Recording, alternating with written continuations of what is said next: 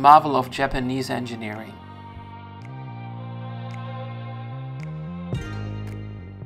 Akai's flagship tape deck from 1973.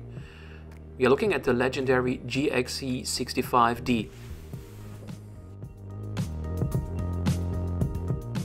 Not only this deck, but also the smaller brother, the GXC-60, got some popularity in the audio community. These decks got the most over-engineered auto-reverse mechanism ever. The deck is equipped with Akai's own ADR system. And it also got the glass ferrite and crystal head, which is supposed to be indestructible. And it got Dolby B system. Dolby was one of the major differences between the GXC-60 and the 65D. Further to the right you can see the buttons to trigger the invert-o-matic, and there's also a transparent window on top as well to be able to observe the auto-reverse mechanism at its work.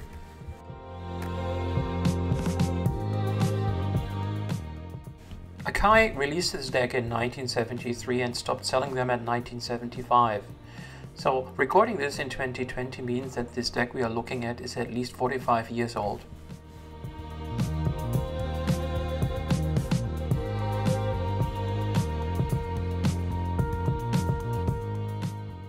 Looking at the deck today, there is nothing too special about it. It's just a normal stereo tape deck with wow and flutter at 0.12% and the frequency response only going up to 18 kHz.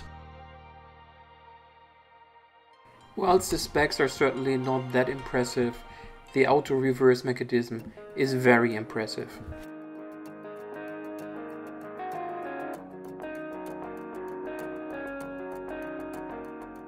I already noticed by looking at the deck that the auto-reverse mechanism is not in its neutral position, so I thought to start this, let's remove the top cover and have a look at the mechanism and see what the deck actually does and doesn't do.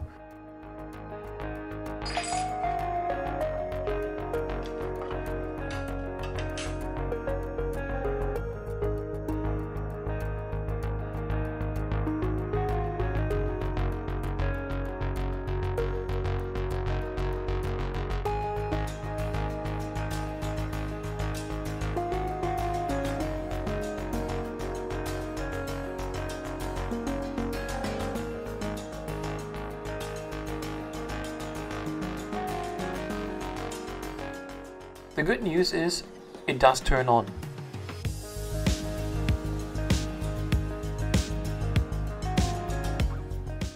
But it would not take a tape, so there is definitely something off with the mechanism.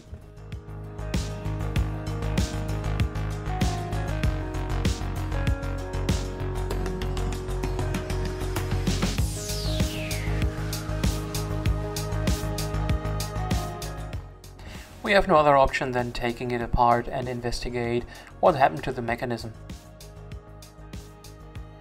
Looking at the bottom, I found a 50 and 60 kHz switch. It was set at 60 kHz, which is wrong here in Australia.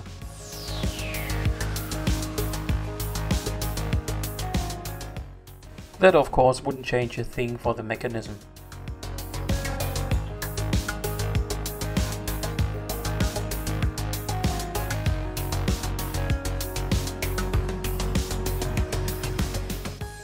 This assembly takes long and is really painful.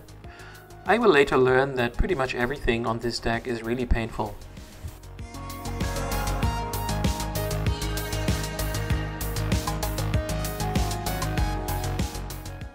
Found some scrap metal. Somebody must have changed the power cord at one time.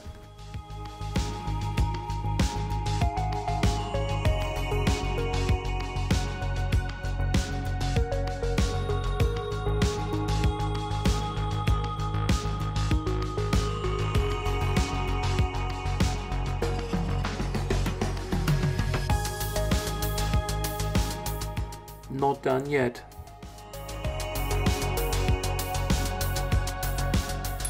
And finally the last piece of the case comes off.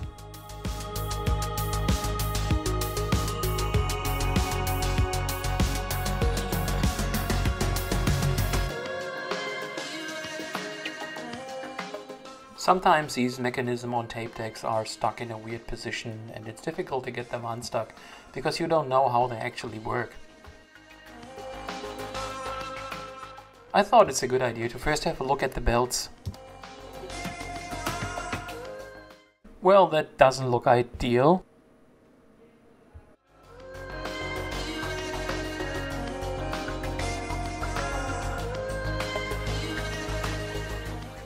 But let's continue with our inspection. So the other belts are not that bad, but I will replace them anyway. At least something is spinning.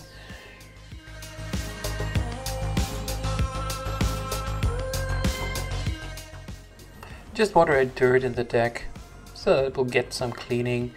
And definitely we also need to look into lubrication, because I can hear that this shaft there that you see spinning is definitely creating some noise.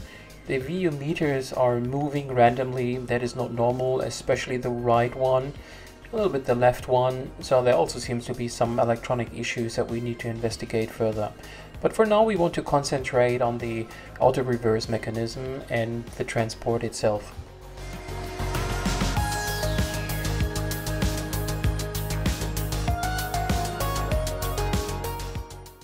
This piece has to go down as soon as the tape is inserted, and that is the main challenge. Why is it stuck there and how to get it loose?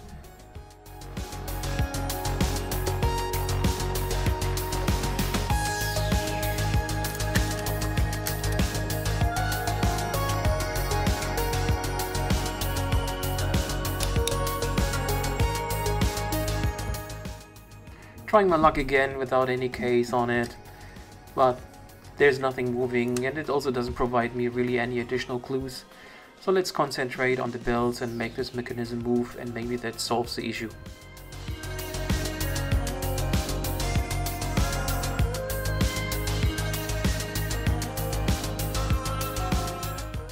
After removing some screws from the upper level of the deck, I'm able to split top and bottom a few millimeters apart, and that's enough to remove the old capstan belt and insert the new one.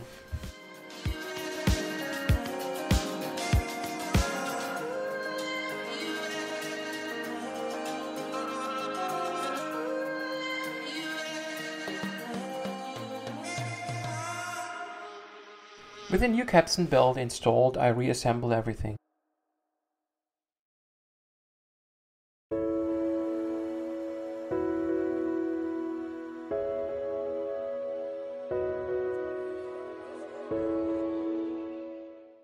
I also decided to remove this wheel where the capstan bolt is running through, just to clean off the old grease and re-lubricate it.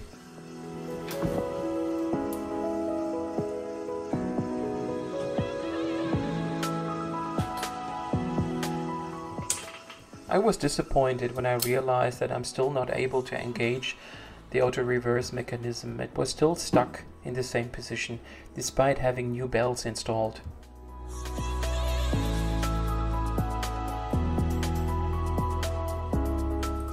And while cleaning the deck, I got an idea how the mechanism works. Yes, and this little move actually solved my problem.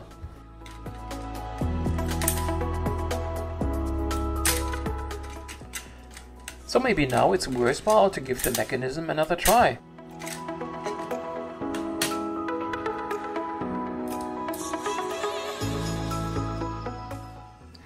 With a bit of a kickstart, I'm actually able to start playing the tape.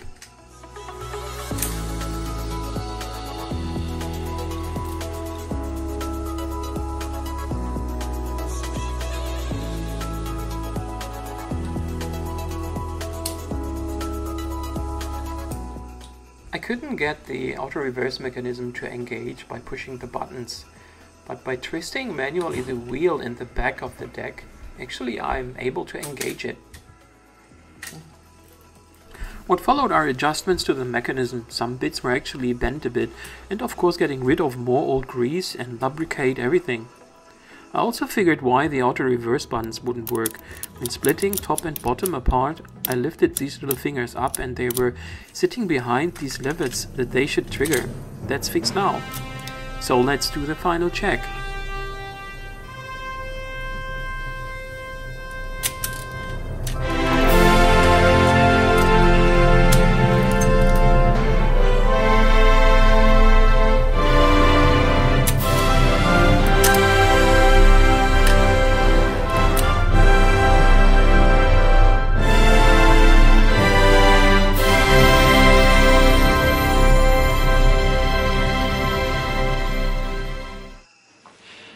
Hi guys, there you have it, the most over-engineered auto-reverse mechanism probably ever made.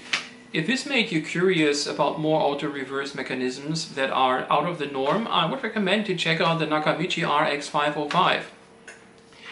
So in the video it looked quite easy to get there where I am now, and it's only 10 minutes that you see, but in reality it took me hours to get there where I am right now. I had to replace the belts twice because those that I picked initially were a bit too tight and would kind of bog down the mechanism a bit. So I had to replace them a second time and found better suitable belts, and after that you saw the result, and the auto-reverse mechanism and the transport started to work. The problem at the moment is that there is nothing but silence coming out of the deck, so we will need to go for full restoration of the whole thing. That means a complete recapping and checking every board that's inside the machine.